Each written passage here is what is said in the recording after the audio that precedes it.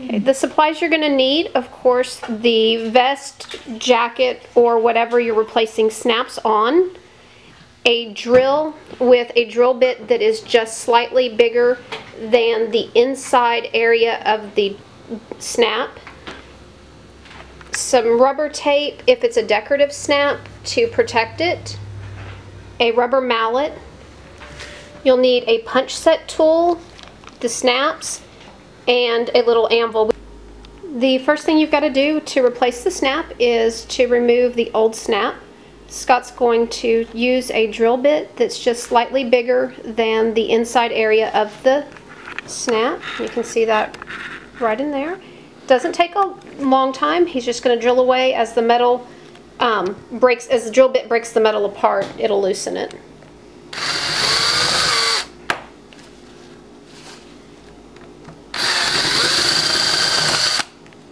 That's all there is to it. You just remove the old snap, pull it out the back. As you can see, there's a hole there. We'll be able to use that hole for the new snap. That'll prevent us from having to punch through the leather, which can be difficult. Alright, here we go. He's going to go ahead and place this snap into there. The nipple goes through the hole. He's going to make sure it's lined up so that the buffalo is facing the right direction. Place the tape over it. Again, that's going to protect his snap, and it's going to hold the snap in place. You lay it down against the anvil, and the anvil has a concave side which kind of cradles the snap, keeps it from sliding, and offers a firm area to punch down on. Okay, he's going to place the other piece on top now, and that's sandwiched between the front and the back side of the jacket.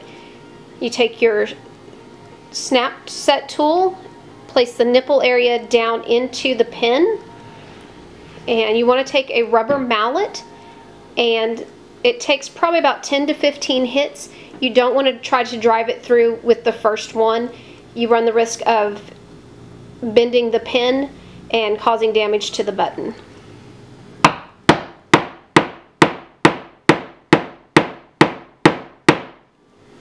Okay, he's going to check it and see. And as you can see, it's all smooth. It's been rounded out and the button is firmly in place. Go ahead and remove the tape, check it, and the snap is nice and secure. The tape held it in place and there is no damage to his snap. By replacing the snaps on this, it saved us from having to buy him a new vest. Most bikers, their vest is fairly important to them. It's full of patches that represent places they've gone and their own personality, things that we do. So we didn't want to have to take off all the patches and replace it.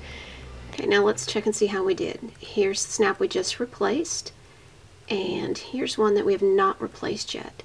Scott is able to take his finger, flick it off, and it takes no effort. Now the one we just replaced, as you can see, it doesn't come off easily. He has to actually forcefully pull it off, which is how it should be.